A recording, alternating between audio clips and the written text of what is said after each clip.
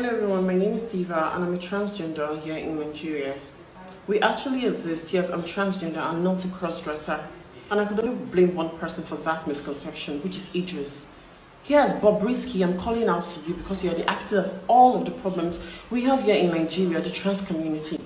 There's one that calls himself the Princess of Africa, throwing tantrums and shouting all over the place. You are a brand. Yes, do your thing. You are a brand. Do your thing. Don't come and start making all of us look bad, or they start looking at us as retards, or almost as though our gender identity comes first, or we cannot do anything important or valuable with our lives aside our sexuality or gender identity. Please receive sense, Idris. If you don't know what you want to do, don't come in front of the camera. Be a brand influencer. Do your thing, but please, that misconception about the transgender community is very, very wrong, and I've gotten it up to here. Someone needs to speak up.